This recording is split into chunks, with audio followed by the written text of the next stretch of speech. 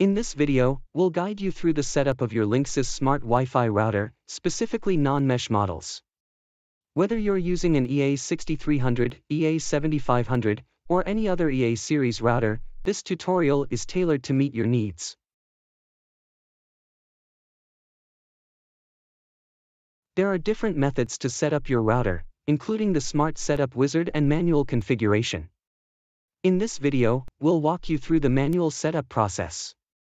For instructions on using the Smart Setup Wizard, please refer to the link in the description. Step 1. Connect and power on your Linksys router. Connect your modem or internet source to the internet port on the Linksys router and power it on. Wait until the light on the router is solid. Step 2. Connect to the default Wi-Fi name. Once your router is ready for setup, connect the mobile device that you will be using for setup to the default Wi-Fi name of the router.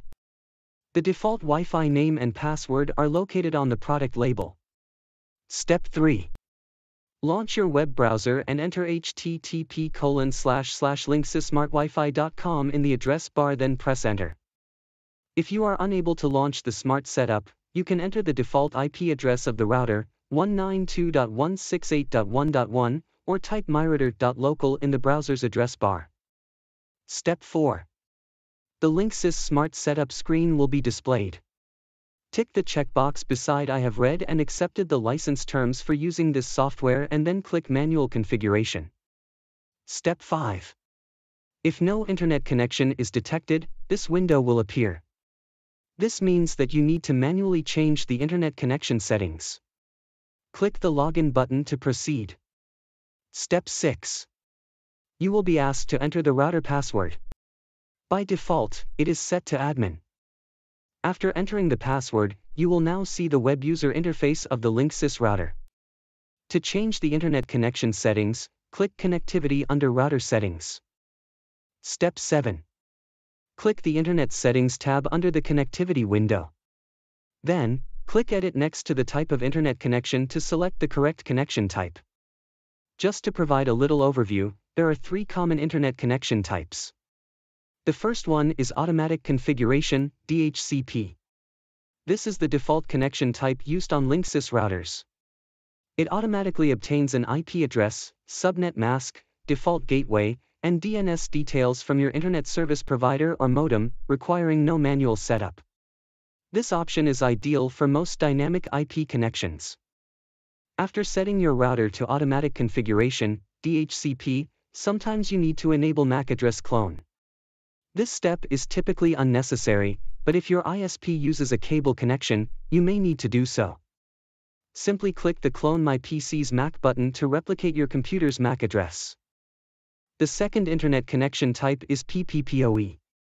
It stands for Point-to-Point Protocol over Ethernet, which is an internet connection type commonly used by DSL providers.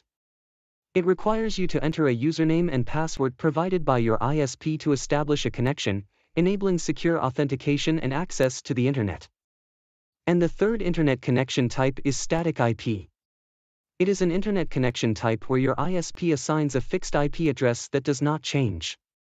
You must manually configure the router with the provided IP address, subnet mask, gateway, and DNS settings. This is often used for hosting servers or services requiring a consistent IP. Step 8. Once you've chosen the correct internet connection type and entered the required settings, be sure to click the Apply button at the bottom of the screen to save the changes. To check if your router is already connected to the internet, return to the home page of the Linksys web user interface.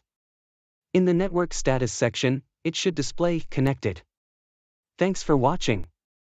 If you found this video helpful, don't forget to like, comment, and subscribe to our channel for more tips and tutorials. Stay connected with Linksys for reliable solutions to all your networking needs. See you in the next video.